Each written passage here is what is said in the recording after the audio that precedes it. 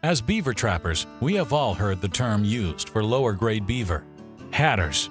And earlier in the DVD, we heard from Phil Patterson on exactly what is required in the beaver pelt to make it suitable for use in making hats, or felting.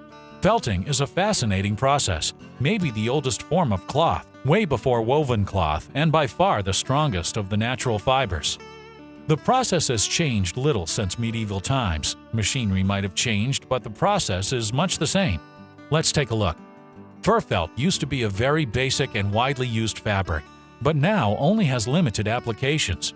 As a matter of fact, there is only one cutting plant for processing beaver into felt left in the U.S.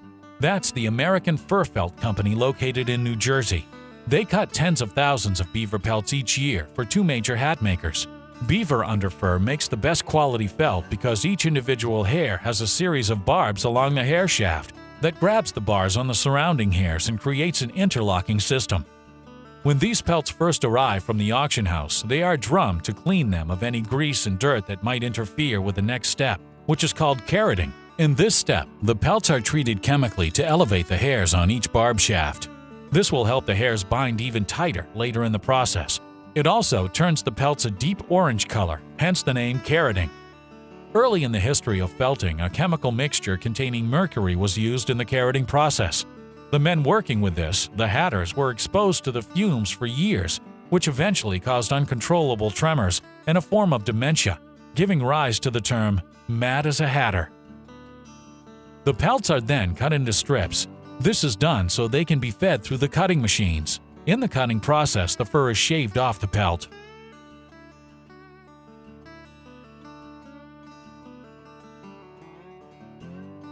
The fur is then run through a series of large blowers that separate the underfur from the guard hairs. It also separates out any remnants of hide that may have been left from the cutting process. Once the underfur is cleaned and separated, it is rolled out of the blowers and packed for shipment to the hat makers. Currently, there are only two companies left in North America that make hat bodies using high-quality beaver felt. The most widely known, Hatco, which makes the iconic Stetson cowboy hat, and also the Resistol line of hats. The bagged fur, as delivered to the hat manufacturer, must undergo several mixing and refining processes before it is ready to be formed into hat bodies. After mixing, the fur has assumed a mottled grayish color, and the original furs entering the mixture can't even be seen. Mixed fur is then blown, a process which removes clotted fur, air, and dirt. Fur coming out of the delivery end of the process resembles an endless sheet of gray absorbent cotton, soft, light, and down. There are two main steps in making fur into a hat. First, the fur is made into a large, loose cone, and then this cone is shrunk and shaped into the finished hat. Forming the cone is really the key to felt hat making. It is done in a forming machine. Picture an upright, cylindrical compartment, and inside this compartment, on the floor, a copper cone about 3 feet high points upwards. This cone revolves slowly. It is perforated, and an exhaust fan beneath it sucks the air and the loose fur in the chamber down to the cone. The fibers are interangled every which way, but only loosely.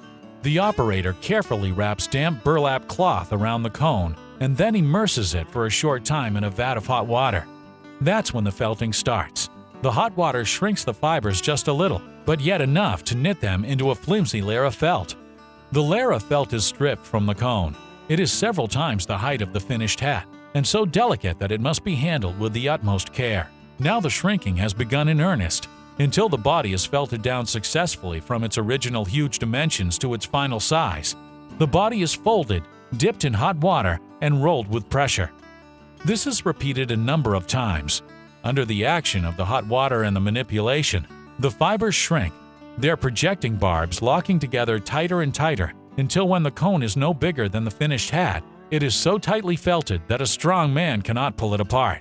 Machines which do the shrinking are rollers like big wash wringers. These bodies are wrapped in cloth and pass through the rollers, over which the hot water is poured.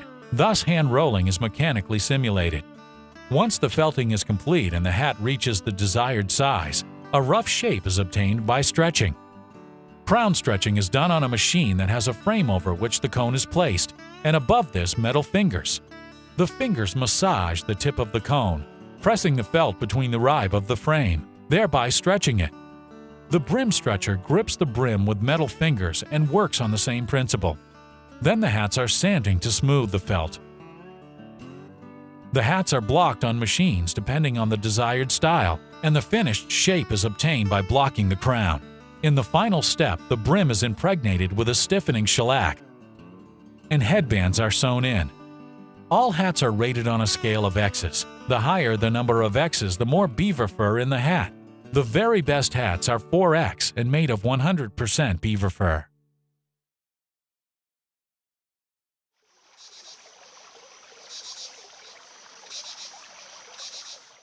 Beaver pelts are where it all began, but primarily for making felt hats. Although the Native Americans have used pelts for garments since the beginnings of time, it was only much later in the history of the advent of the commercial tanning processes that they found favor in mainstream society. Beaver, in particular, because of its warmth, was a very important part of a northern winter wardrobe. Even today, beaver is coveted for its warmth and stylish looks. In the grading section, we saw how beaver is graded by the density of its underfur. Now, we'll take a look at why this is important. We have all heard that beaver are the most difficult of the wild furs to dress. The process is very exacting and labor-intensive, particularly for some of the traditional garments like sheared beaver. There are only a handful of fur dressers left in the world that have the expertise to properly dress beaver. We are very fortunate to have Norm Byman of the Tubari Fur Dressers explain the fascinating process to us. Tubari not only dresses furs for the fur industry, but also specializes in dressing small lots of trappers' furs. When the furs arrive at Tubari's plant, they are given their own identifying stamp. This consists of a combination of small punch holes specific to each owner. We will stamp with a hammer stamp, and that stamp will be recorded on his work order. The dried pelts are placed in a solution to rehydrate them. This solution is a combination of salt, water, and a few chemicals. Rehydration takes about 12 hours. Even in the first part of the process, the quality of the pelts can have a direct effect on the result of the process. They'll spend the night in this solution. Okay, here I have two prime examples of improperly handling of a beaver pelt. This beaver obviously was either left too long before it was skinned, or left too long before it was fleshed and dried. And what happens after rehydration, the first rehydration, you can see all the hair is let go. This is due to all the bacteria that is in the, or the protein matter that is breaking down in the leather fibers, creating the bacteria to the skin is going to lose all its hair. Pelts that are stale, yellow, or oxidized have been over-dried. As a result of being dried too quickly or with too much heat, they don't rehydrate very well. There's a much higher chance that oxidation has caused some damage to the roots of the hair, causing them to slip. Once the good pelts are rehydrated, the pelts are broken or loosened up by hand on a beam or mechanically. This scrapes and loosens the leather side of the pelt and allows it to better absorb the second rehydrating solution. This is the type of machine we use. It's called an automatic fleshing machine. This machine is used to break the leather fibers after the first soak before we put it into the secondary soak in order for better penetration into the leather. Now you can see how it's opened up the hide completely and scratched the surface of the leather. At this point, the pelts are fleshed for the first time. The second solution also includes a degreaser, which is meant to take all the natural oils out of the pelt. If these are left in, the pelt will decompose and these oils break down through the rest of the dressing process. This process and the soak time for the pelts is very exacting and takes an experienced fur dresser to monitor the process. If the pelts are left too long or the solution is out of balance, all the hair can slip. After this soak, the pelt is fleshed again to take down all the heavy spots on the hide like the shoulders and tail. This is the second of 4 times the pelt will be fleshed. This is a very dangerous operation as these knives are razor sharp. This allows the tanning solution to penetrate all parts of the hide. At this point in the process, if the pelts are to be prepared as sheared beaver, they must have the guard hairs removed. This is referred to as the plucking process. It is the most technically difficult and labor-intensive part of dressing beaver. The intent is to remove all the guard hairs and the immature guard hair stickers, and leave the underfur intact and undamaged. Looking at a cross-section of a pelt, the guard hairs are rooted just a few millimeters deeper in the hide than the underfur. The pelts are soaked again in a solution that only penetrates the hide to the layer of the guard hairs and acts to loosen just their roots. It's a very delicate balance not to loosen the roots of the underfur too. The exact formula and the timing is the most highly guarded secret in the fur dressing industry. Just a minor error can be a disaster and ruin thousands of dollars worth of pelts. After the soak, the hide is placed on a beam and the guard hairs and all the new growth hairs are pushed out the pelt. You can see all the white hair coming out. That's the new growth underneath.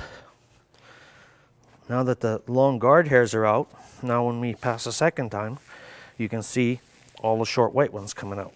See that? See all the little white ones? That's the new growth. Now, why it has so much new growth on the belly? Why? Because the beaver is always dragging his belly on the ground. So nature's telling the animal, we must grow more fur on our belly. Again, this takes a great deal of skill and expertise. If this process is not done properly, the hairs break off instead of pull out, and the pelt is full of prickly needles called stickers and is useless. Even the most accomplished pluckers can only finish 12 to 15 hides a day. Actually, it's a good thing we do the process before. Like, we are not going to shear some skin like that. Usually we just keep it long hair like I showed you before. So that was a mistake. Okay, it shouldn't have been sheared, but we try to analyze. It's difficult sometimes, but we try to analyze all this before we go further in the process, so we don't have too many skin like this because it could have been used, but this one is very damaged too. Okay. After the pelts are plucked, they are soaked in another solution to tighten up the grain in the hide and tighten up the roots of the underfur.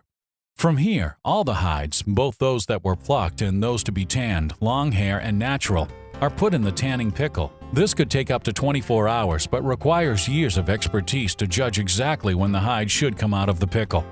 They are fleshed again, then into another tanning solution overnight. When they are removed from this solution, they are fleshed again for the fourth time. Next, they are either air-dried or dried in dryers, then drummed or milled to break down and soften the leather. The next step is to stretch the pelts to open the grain and allow it to reabsorb the required oils. Okay, what we did was we just backled or re-stretched the skin back.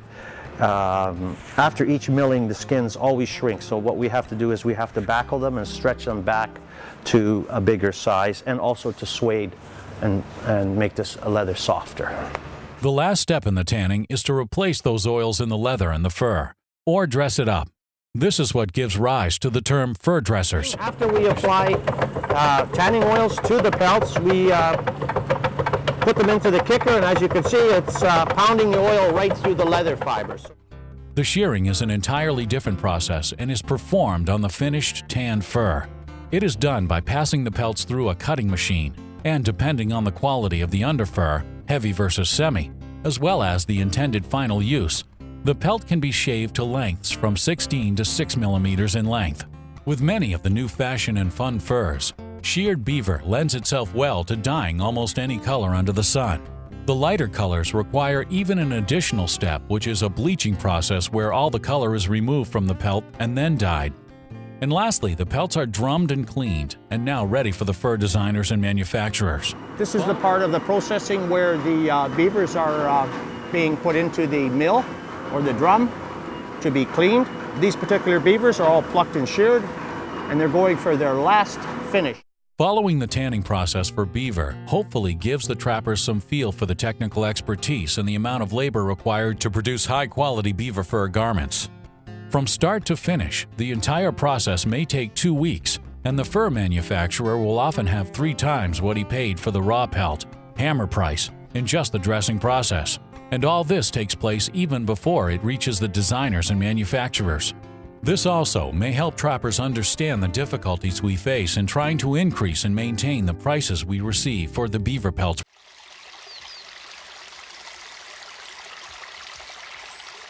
Beaver fur is the oldest and was one of the most sought-after furs for garments of all the wild furs. Desirable for its warmth and its beauty, either in its natural state or sheared. For hundreds of years, it has been the backbone of the fur industry. But like everything else, preferences and perceptions change. For example, today, even the most traditional full beaver coat is no longer in style. Old-time furriers of 50 years ago would be hard-pressed to even identify beaver in some of the current fashions. The good news is, since beaver fur lends itself not only to plucking and shearing, but to a whole new range of techniques from sculpting to weaving, it remains one of the most versatile of all the wild furs. Consequently, the garment designs and styles are limited only by the scope of the designer's imagination. As is the case with all fur garments, the design and manufacturing, all the way from the design sketches to the pattern making, is a highly specialized skill. Your company's studio, NAFA, is the world leader in sponsoring design and technical workshops all over the world. The creativity of students and established designers alike are challenged as they are taught the wonders of wild fur. Some of the most beautiful and unique new fashions have come from these workshops. Traditionally, Montreal has been a North American hub of the wild fur industry. A maze of small family-owned garment manufacturers supplies both Canada and the U.S. with tens of thousands of fashionable fur garments each winter season. And it all begins in the creative minds of the furriers and their book of designs. From there, it becomes a pattern, an outline for creating the panels of fur. Each garment requires its own pattern. The pattern maker must understand how each panel blends and complements the others. So now I'm going to cut the pattern. Actually, it's a pattern for a men's garment. Okay, so this is going to be for a shilling coat. So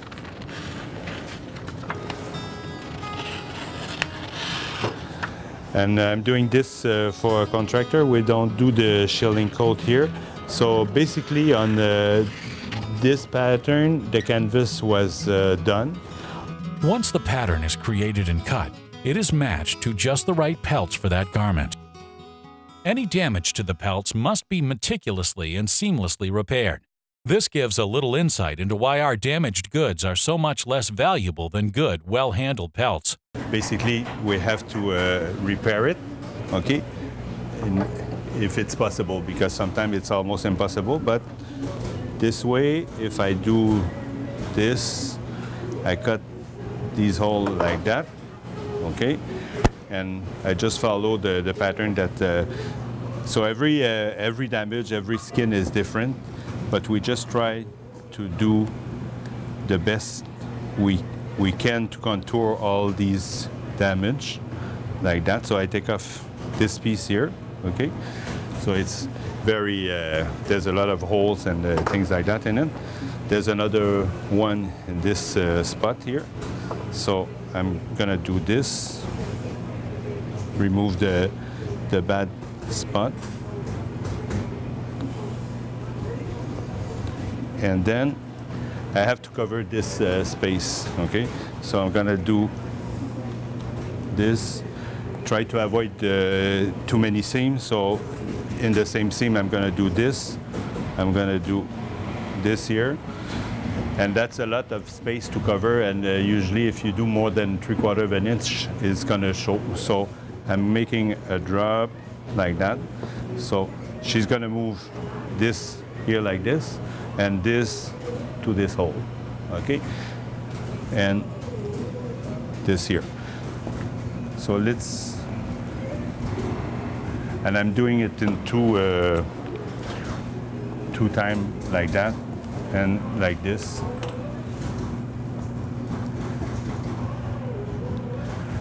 Okay, now I'm gonna give it to Joanne. She is going to repair it.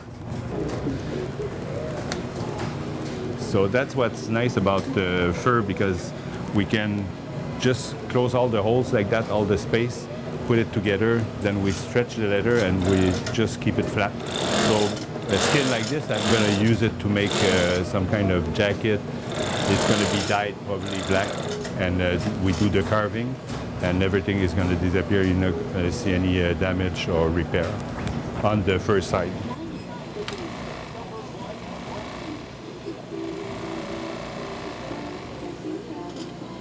She's using black thread on the white skin because I'm going to dye the skin black, so it doesn't matter. Otherwise, I would have just used the white thread.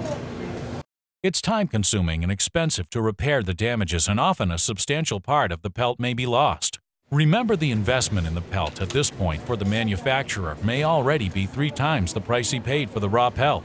So, every piece has value and will be used for something.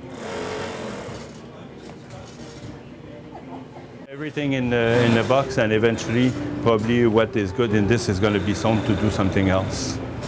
We repair them, send them for dyeing, and the process. When you think that someone is sitting at a fur machine and is putting all these little pieces together, it's amazing.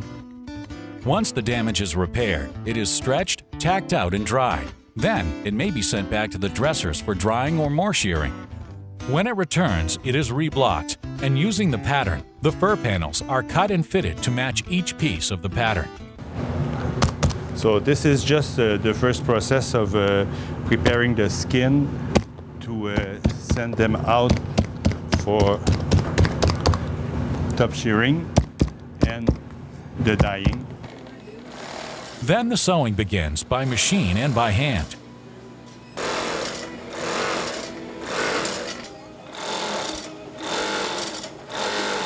Each panel must be cut, laid out, and re-sewn to make the beaver fur blend together. So the skin was cut every 4 centimeters and just move half an inch each cut to make it long like this. Lastly, the finishing touches.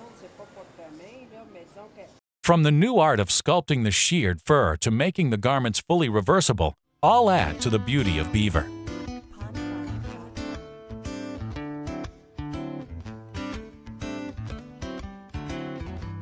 This is a pretty abbreviated look at the garment-making process and is only intended to give you, our shippers, some insight into the travels of your pelts beyond the fur shed. It's important that everyone involved in our industry be aware of some of the detailed steps required to keep all of us doing what we love. A great deal of that burden for appealing to the customer lies beyond what has traditionally been the scope of the trappers, and it is vitally important that we not only understand, but support and work with all other segments of our industry. Our job is to supply the primest, most well-handled pelts we can produce. The job of the designers and manufacturers is to design and create innovative and unique ways to utilize our pelts, and continually offer products that fascinate and excite customers about real fur, thus creating long-term demand. Innovation is the key. A great example of thinking outside the box and developing new techniques for beaver was created by Paula Lishman, who came up with a unique and fascinating way to incorporate beaver into garments that were traditionally the domain of wool. The nice thing about this fabric is that it has a lot of give to it, so it can be quite long or shorter and wider. Paula's process combines fur with a cotton cord, forming the foundation for the fur and allowing the finely cut beaver to be woven into a stunningly beautiful array of light and warm shawls, sweaters, and coats. The technique was so revolutionary, she was granted a Canadian patent on the process. Paula grew up in the North and was not only familiar with the fur, but a huge supporter of its use in the fashion industry.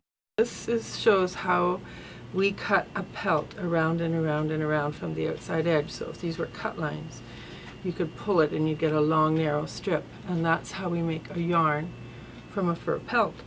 And then with that yarn, we can knit it, weave it. This is crocheted ring shawl, one size fits all. They're great, and they come in lots of colors, as you can see behind me. One size fits all. Every Canadian woman who spends the winter in this country deserves one of these. Call me. I'll help you out. Paula's garments require a very high-quality beaver, as she explains. So the beaver that we purchase, we want to buy beaver that's prime, caught under the ice. We need that really good, high quality, full furred beaver because we're working only with the underwool, so we need it to be prime.